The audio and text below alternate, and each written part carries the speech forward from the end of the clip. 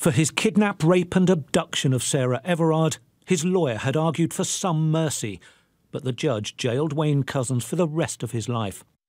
And so Couzens became the first police officer to be given a whole life sentence. He shook as he heard his fate. The judge didn't mince his words.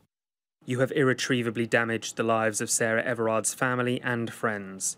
You have very considerably added to the sense of insecurity that many have living in our cities, perhaps particularly women, when travelling by themselves and especially at night. The officer's former boss, Scotland Yard's commissioner, watched as Couzens was sentenced.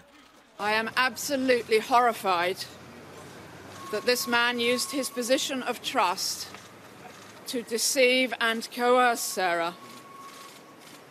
And I know you all are too.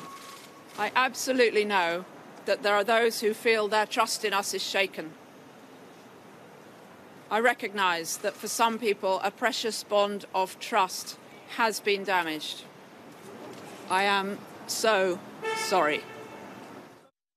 Sarah's family described her as a beautiful young woman in looks and character. They would hold her safe in their hearts. Wayne Couzens held a position of trust as a police officer, and we are outraged and sickened that he abused this trust in order to lure Sarah to her death. The world is a safer place with him imprisoned. But could Couzens have been stopped before he abducted Sarah?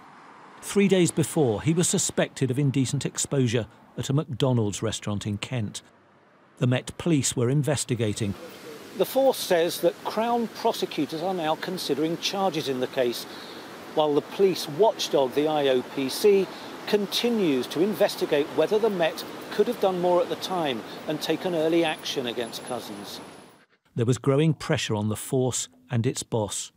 There are questions, serious questions, that will need to be answered by the Metropolitan Police.